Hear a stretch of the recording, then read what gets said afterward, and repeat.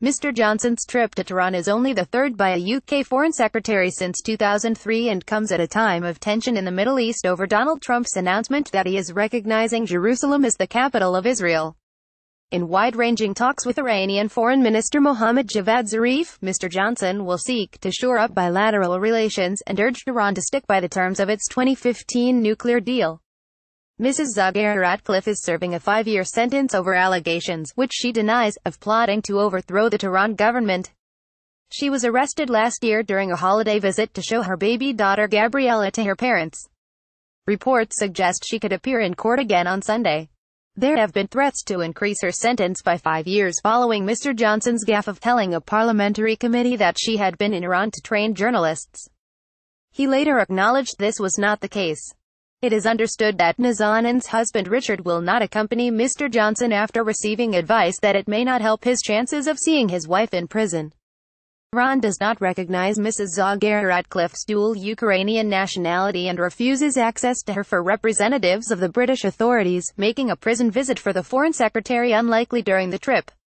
Hers is one of a small number of cases of dual nationals whose release Britain is seeking on humanitarian grounds on which Mr. Johnson will push for progress.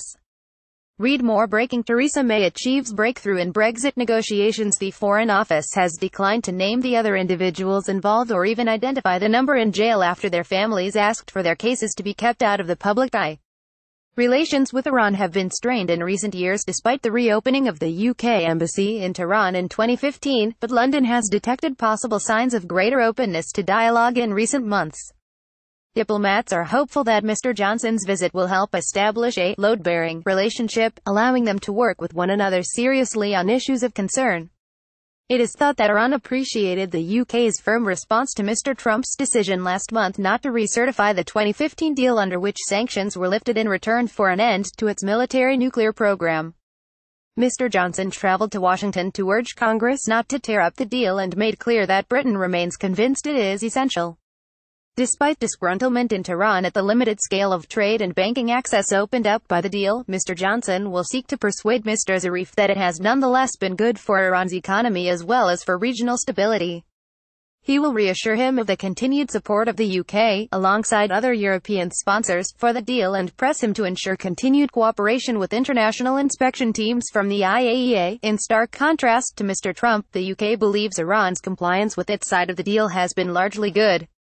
He is expected to raise concerns over allegations denied by Tehran that Iran has supplied missiles to Houthi rebels in Yemen, one of which is believed to have been used in the recent attack on an international airport in Saudi capital Riyadh.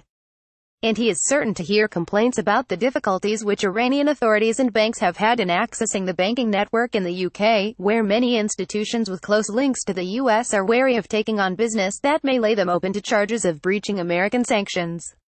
Iran is also likely to raise the issue of a £400 million debt, dating back to an abortive order for tanks by the pre-revolutionary regime in 1979, which remains unpaid despite a court ruling against the UK. The cash has already been deposited in a court for payment, and it is understood that work is underway to find a sanctions-compliant method for handing it over.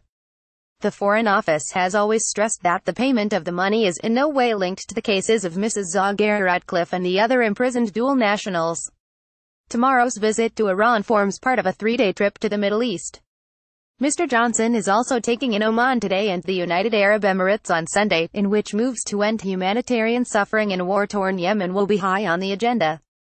A Foreign Office spokesman said, "This visit comes at a crucial time for the Gulf region and provides an opportunity to discuss a peaceful solution to the conflict in Yemen, the future of the Iran nuclear deal and the current volatility in the Middle East." This is the first visit of the Foreign Secretary to Iran, and we expect talks to cover a wide range of issues from the bilateral relationship to regional security. The government remains very concerned about all our dual nationals detained in Iran and has been doing everything it can to make progress on their cases, while approaching them in a way that we judge is in their best interests. The Foreign Secretary will urge the Iranians to release dual nationals where there are humanitarian grounds to do so. Read more. Nigel Farage mocks Brexit deal, says UK can move to next stage of humiliation.